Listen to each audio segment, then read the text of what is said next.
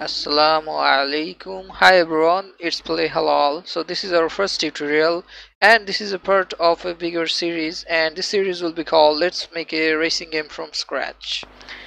So this will be the part 1 of the tutorial series, and this will be free on YouTube. You guys follow along and subscribe. In this tutorial we will focus on AI cars. With the vehicle pack we already have a vehicle system, and a vehicle system has a movement component which is called vehicle movement component, and we can use it to pretty much do everything a real life car can. We will use this in our AI so that the AI cars can also use throttling, steering and braking in order to follow along the road and do all the movements that a real car can. So at the end of the video we will have something like this.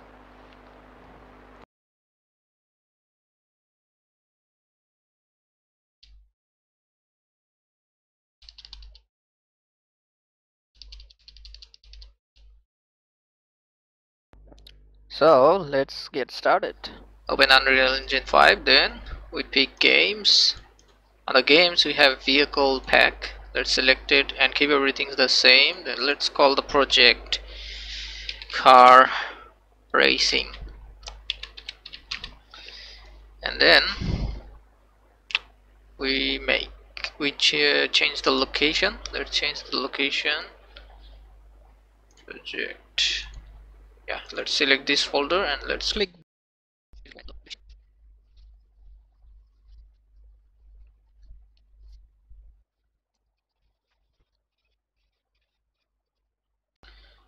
Now it will compile, but if we look around and see the layout, we have a different layout than what you usually have on Unreal Engine 5. When the window, then lay loadout, then we'll select UE4 classic layout.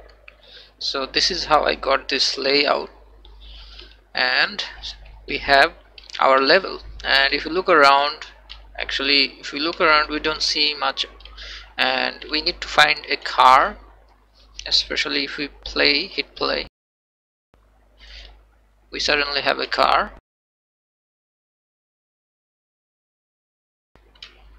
Preparing shaders. Okay, as you can see, this car, we need this car because this car pretty much can do anything like acceleration, like steering, braking and stuff like that. So it is quite useful, and we need this function in our AI class as well.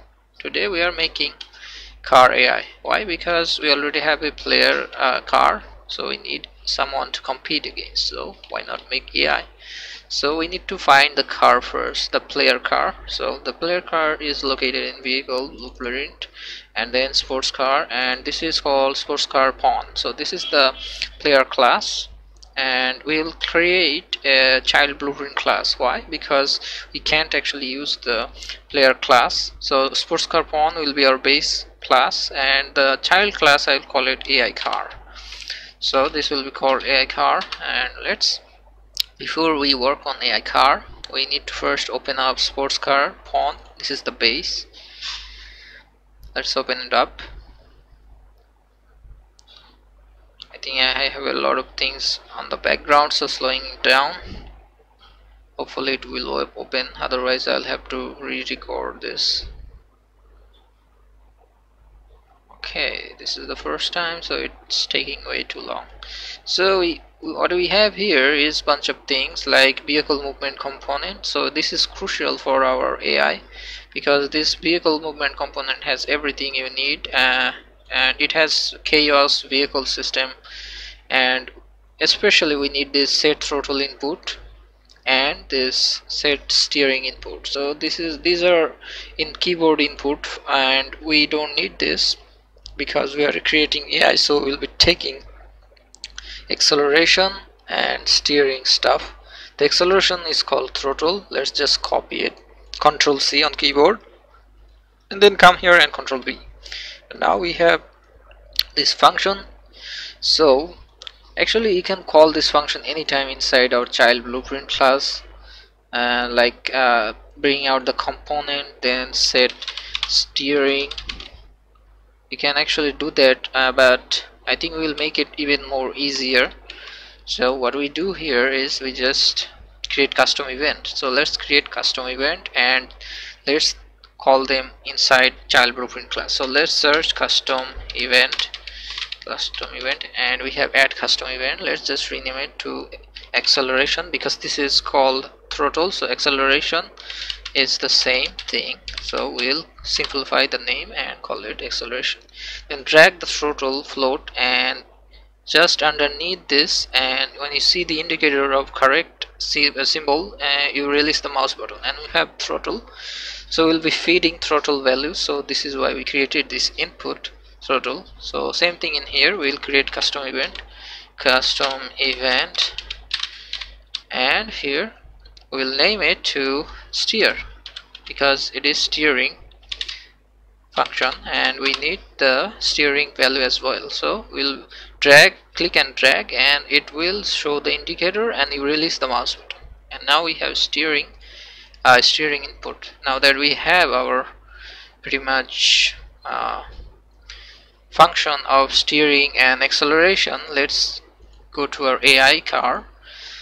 So on the AI car we will see on event graph that something has changed and we no longer have all those things that we had before, but we still can call all the functions and variable inside the base class. So base class is called parent class. So if you click on parents, okay, this should be working but not here right now.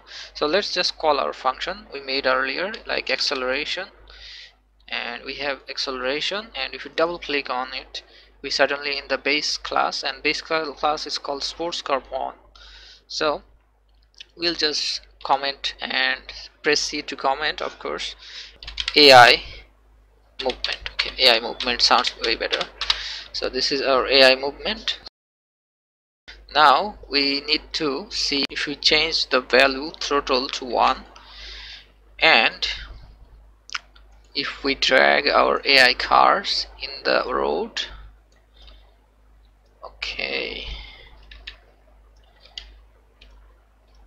this is our player start. So the AI should be starting from here. We will make bunch of this instance and let's see how it goes. So we put throttle to 1, so it's going really fast and it is way off the limit and they crashed, and that's what happens when you drive too fast. So be safe, don't push your limit. So we will just give it a fair amount of speed. Let's say we'll give it really small amount like 0.01. Let's see how it goes. As you can see, nothing is moving. Okay, let's just change things. Let's give it 0.5. hopefully it will move. Yeah, it actually works. So 0.5 is a decent speed, but the problem is we'll need a speed limiter because we are accelerating at a unprecedented amount and we need a speed limiter so that if we go above some sort of speed we actually turn off the acceleration. So what we need is a select. So select float will allow us to select between 0 and 1. So if we are under the limit we'll go to acceleration 1, and if we over the limit we'll go to 0 acceleration. So how do we achieve that? We actually need a boolean. Boolean is like a button with true and false value. We can actually control that. So let's say we drag the vehicle movement component. What we need is the speed of the car. So get forward speed. So we have forward speed, but how do we define forward speed? Because it has to be counted in kilometers. So we don't know how to count it as kilometer. Then just multiply this value, multiply by 0.036. So this will convert this forward speed to kilometer per hour. So in short, kmh. So this value will be kmh, and if it is over 50, okay, less is way better. Let's just do less. If it is less than 50 km per hour, we'll select the acceleration of 1, and if it is greater than 50, then we'll have a acceleration of 0. So this explains. And so this will be a macro. Let's just convert it to macro, collapse function to macro. So why have we made this to a macro? Because I think in the future we might need this function, and it is way more simple to just drag and drop these things. So but we will be exposing something here, exposing the speed, I guess, speed limit. So this will be named as speed limit. So this will be the speed limit, and if we go here and if we define it to 50, it will be 50. So let's just test it out how it works. So now as you can see, the speed actually keeping it under 50 km per hour. So they are not going way too crazy. So as you can see, the deflection is quite weak. So if we change the speed limit to something like 20, we have even more slower. It is, as you can see, it is even slower than before. It's just like a baby step, taking baby step. Okay, so this is way too less for us, so we'll keep it to 50. 50 is pretty much decent amount, but in the future we'll make the speed system even more dynamic, and we also need to give it a return. So otherwise we actually can't work. We need actually exec to do the next thing, that is target location.